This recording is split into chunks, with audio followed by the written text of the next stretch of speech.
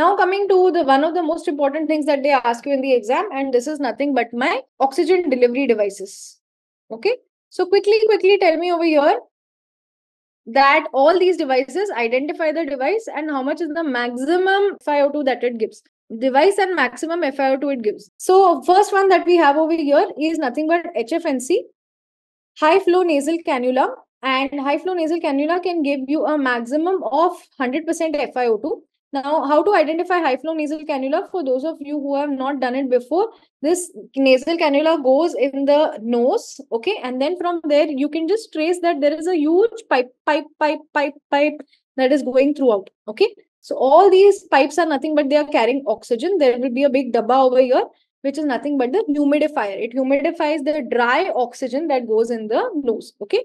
And then here you have the flow meters, air oxygen blender. I don't think they will ask you all those things. But just remember, big dabba and big fat pipelines eventually ending in the nose are called as high flow nasal cannula. If they ask you in the exam, what is the maximum flow that can be given through the high flow nasal cannula, then there's not much space to write. I'll just write it over here. You can give oxygen flow up to 70 liters per minute. 70 liters per minute through the high flow nasal cannula. Okay. All right. Then this one, simple nasal cannula or nasal prongs, all of us know about it.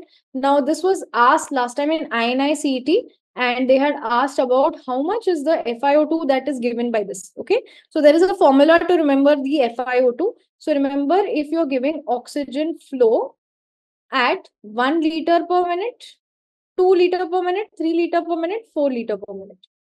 Okay, and last is 5 liter per minute. Then the FiO2 that goes through this, you have to remember only one number.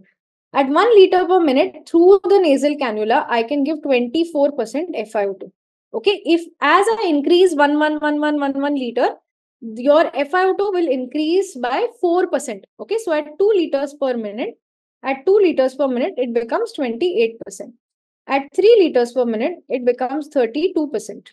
At 4 liters per minute, it becomes 36%. And at 5 liters per minute, it becomes 40%. Okay. So the maximum FiO2 that I can give is 40%. Maximum FiO2 that I can give is 40% of the 5 liters per minute nasal oxygen flow. Okay.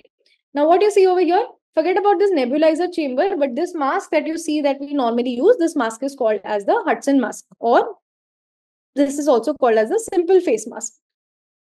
Okay. Maximum FiO2 through this, through Hudson mask or simple face mask, very good. So maximum FiO2 is 60%. 60%. Okay. What is the maximum oxygen flow that we can give through this? Any idea? Through the simple face mask? Maximum oxygen flow is 10 liters per minute. Okay. All right. What about the mask that you can see down over here? It has a mask and it has a bag attached to it. It has a bag attached to it which can store the oxygen. Yes, this is called as the non-rebreathing mask. This is called as a non-rebreathing mask. And we give oxygen through it at 15 liters per minute. And maximum FiO2 that we can give is 80%. Now, this is also a PYQ.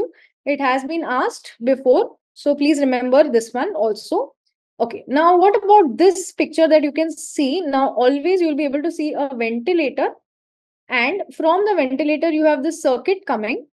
And this circuit is then ending in a mask which is tightly strapped to the patient's face. I'll remove some of this so that you are able to see, but just see that the mask is tightly strapped to the patient's face. And it is coming from the ventilator. Yeah, guys, please don't call it as CPAP or BiPAP. CPAP or BiPAP are modes of ventilation. On the venti, you can set that mode, but actually, it is nothing but your non-invasive ventilation. This is called as NIV or non-invasive ventilation. Okay. The FiO2 that goes through it, maximum FiO2 that goes through it is 100%. Okay. All right. Then we have the last one. This is the oxygen helmet. I don't think they will ask you this in the exam, but it gives an FiO2 of about 90%. Oxygen tent, oxygen hood, oxygen tent is different, but this is called as oxygen hood, or it is also called as oxygen helmet. Okay. All right. Yes. So we have missed one more, and that is the Venturi mask.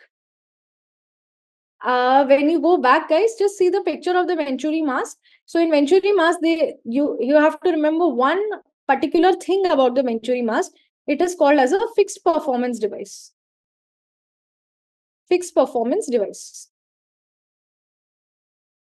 Okay. So what do you mean by fixed performance device? Fixed performance device means how much ever FiO2 you set, that much FiO2 pakka the oxygen delivery device will give. Okay. For example, Virat Kohli's performance is not fixed. It keeps changing with every match. Okay. The matches where his wife comes, his performance is really bad. And the other matches, he performs very well. Maybe someone else comes at that time. So it is not a fixed performance. But in Venturi, you have said that this much percent FiO2 needs to go to the patient. So that much only will go. It is a fixed performance device. Okay. You don't have to remember the color codes of all the Venturi, but you know what are the important ones? I remember blue because it is the starting FiO2 with the Venturi that you can give, that is 24%. And maximum FiO2 that I can give is 66% with the Venturi. Okay, so that is a green colored Venturi. Okay,